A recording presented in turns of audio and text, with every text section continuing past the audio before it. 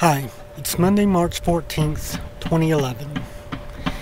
And if you happen to be outside tonight, just after sunset, and if you look west, you'll see the planets Mercury and Jupiter low in the western sky. Of course, you have to be outside just after sunset at around twilight, because according to field plate, they'll only be about 10 degrees above the horizon.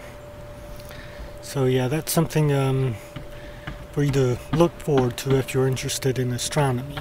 But if you're not interested, then going outside and looking at Mercury and Jupiter probably wouldn't be that interesting. Unless you have a telescope, then you'll be able to get a closer look at them. But if you're not interested, then the odds of you having a telescope aren't really that high. But yeah, if you get a chance, go outside and look at them if you're interested or not. But I'll leave that up to you.